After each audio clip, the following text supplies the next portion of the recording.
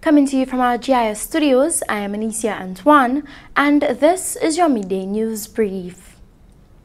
For more than 12 years, the Florida Caribbean Cruise Association has been warming the hearts of Saint Lucian children at Christmas time.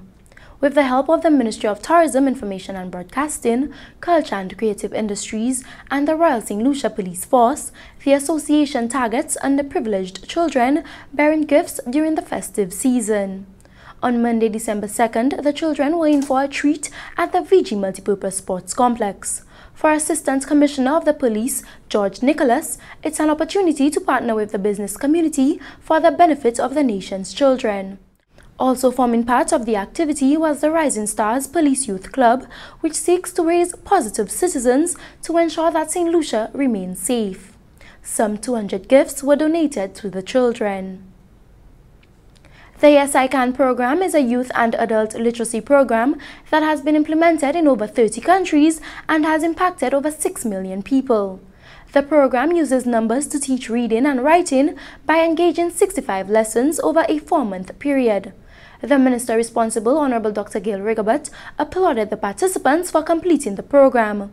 Collectively, there were 30 participants, 9 from ancillary canneries and 21 from Miku.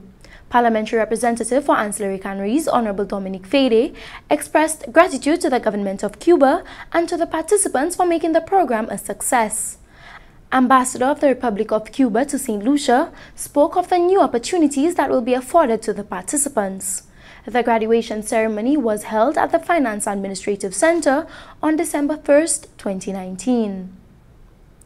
The government of Saint Lucia and the government of the Republic of China, Taiwan, have officially signed the cooperation agreement of the Information and the Communication Technology ICT and the implementation arrangement of the 3-year project ICT in Education.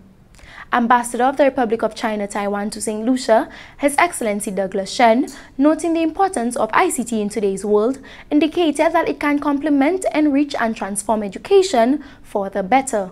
However, it is critical for teachers to learn how to apply ICT into their education program properly in order to improve students' problem-solving capabilities and academic performance. Minister for Education, Innovation, Gender Relations and Sustainable Development, Honorable Dr. Gail Rigobert, described the occasion as a joyous one that reiterated the value of the friendship between the two countries. Minister Rigobert noted that this is a very tangible step towards the realization of the full integration of ICT into education. This has been your midday news brief. Thank you for watching.